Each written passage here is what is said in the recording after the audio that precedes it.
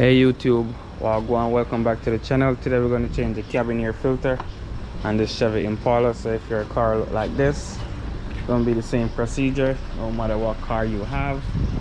Let's get into it. So the reason why you want to change your oil filter, because it helps to filter the dust, and also it will leave your car with a cigarette smell. So we're going to go ahead and remove everything out the glove box.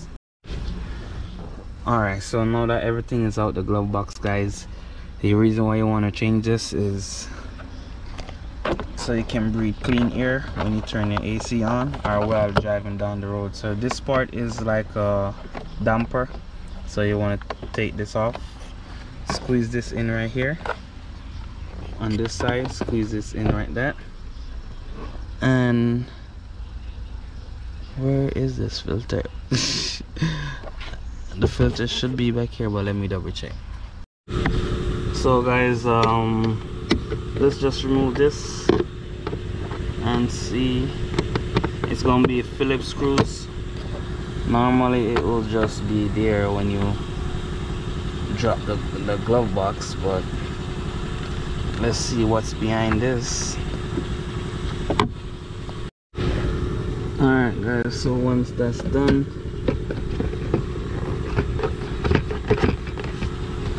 like we're gonna have to take out the top part of the. You have some more Phillips screws up here, so you have to take out these at the top. So I want you to remove these 3 screws down here and this, and pull this piece down and out. Now you're gonna have access to this right here, and you want to reach back there and pull on this top, pull back on it, and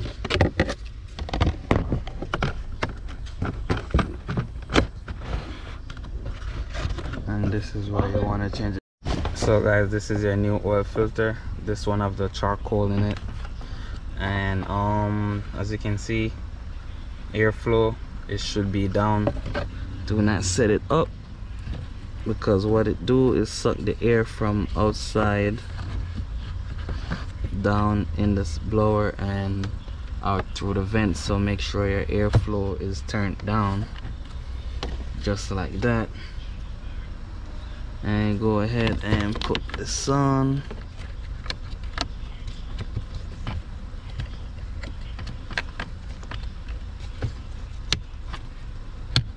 Once you let it lock in on both sides, you're good. Put this piece back on.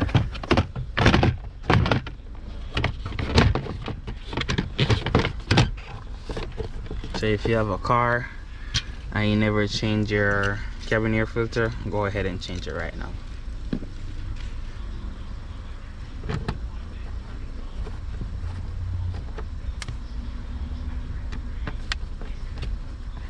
Catch back all the screws. So guys, that's that right there. You can go ahead, catch that back up and pull this down right here.